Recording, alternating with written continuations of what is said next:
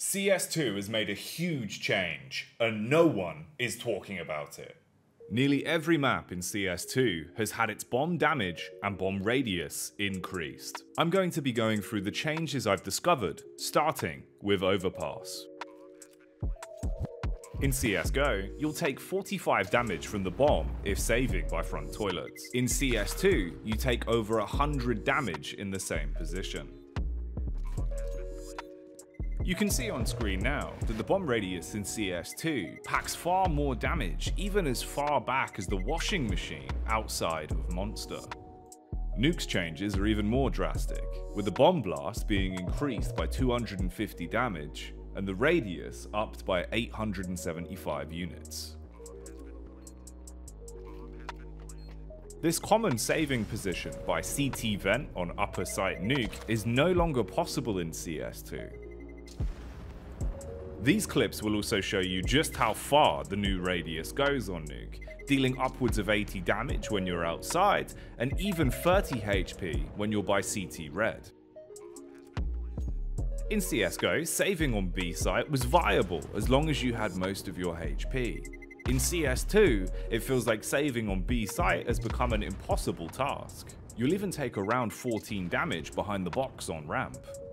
Vertigo, a map with small distance between both bomb sites, has also seen an increase of 100 damage and 350 to its radius size.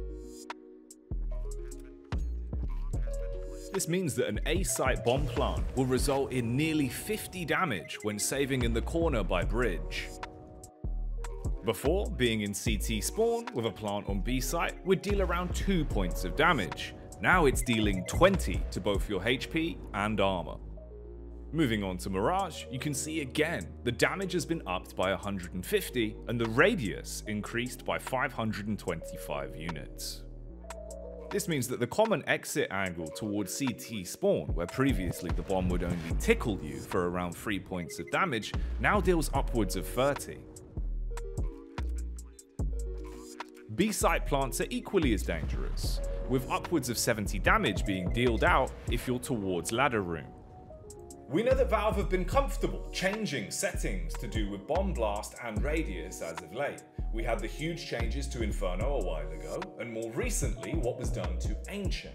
Now it seems like their stance is from day one, they want the bomb radius across the board to be increased going into CS2 from launch.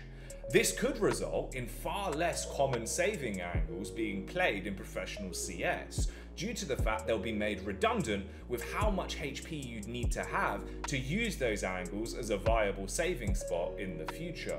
The effect this could have on the overall meta is very interesting, and I'm curious to see just how this shakes things up with this discovery of increased bomb blast and damage across the board.